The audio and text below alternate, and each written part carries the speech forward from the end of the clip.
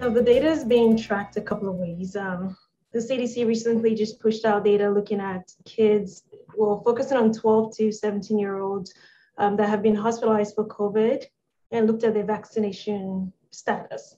And they found out that and we can share the links. I know people always want to know, but you can also just Google this and try and find it out.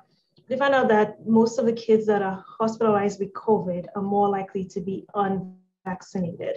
There's always the one case. There's always the one person that's vaccinated that ends up in the hospital. Yes, but for the most part, vaccination seems to be protective against severe effects, including myocarditis.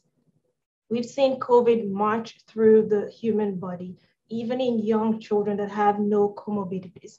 People have been asking a lot about prior history of this, maybe having asthma, for example, developmental delay, but even something as simple as obesity, or no prior history of receiving any type of medical care for anything, can still land a child with COVID in the hospital.